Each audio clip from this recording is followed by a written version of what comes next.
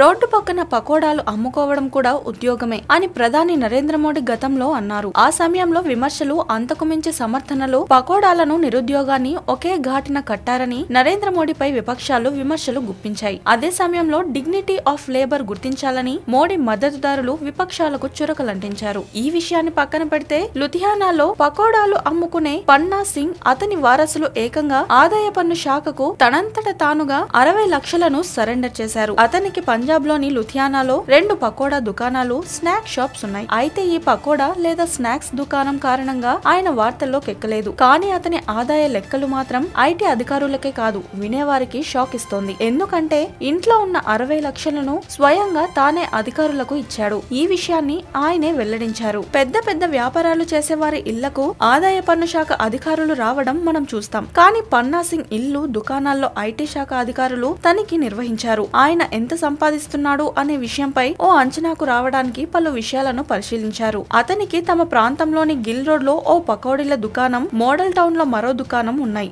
అంతేగాక ఆయన పలు రాష్ట్రాల్లోనూ పకోడీల దుకాణాలు నడుపుతున్నాడు. ఆయనకు సంబంధించిన ఐటీ రికార్డులను అధికారులు పరిశీలించారు. ఆయన దాఖలు చేస్తున్న ఐటీ రిటర్న్లను, ఎంత పన్ను కట్టాడు అన్న వివరాలతో పాటు పలు వివరాలను అధికారులు ఆరా తీశారు. పకోడీలు అమ్మే వ్యక్తి ఇంట్లో నల్లధనం ఏమైనా దొరికిందా? అధికారులను మీడియా ప్రశ్నిస్తే వారు ఈ విషయాన్ని వెల్లడించలేదు. కానీ దుకాణ యజమానిని ఇదే విషయమై అడగ్గా ఐటీ రిటర్న్లు చూపకుండా దాచుకున్న 60 లక్షలను స్వయంగా వారికి ఇచ్చానని చెప్పాడు. గిల్ రోడ్ ప్రాంతంలో 1952లో పన్నా సింగ్ అనే వ్యక్తి చిన్న పకోడీ దుకాణాన్ని మొదలుపెట్టాడు. ఇప్పుడు ఆ దుకాణ శాఖలు పంజాబ్ లోనే కాకుండా ఇతర రాష్ట్రాల్లోనూ ఉన్నాయి. ఆ షాప్స్ ను ఇప్పుడు పన్నా సింగ్ వారసులు నడుపుతున్నారు.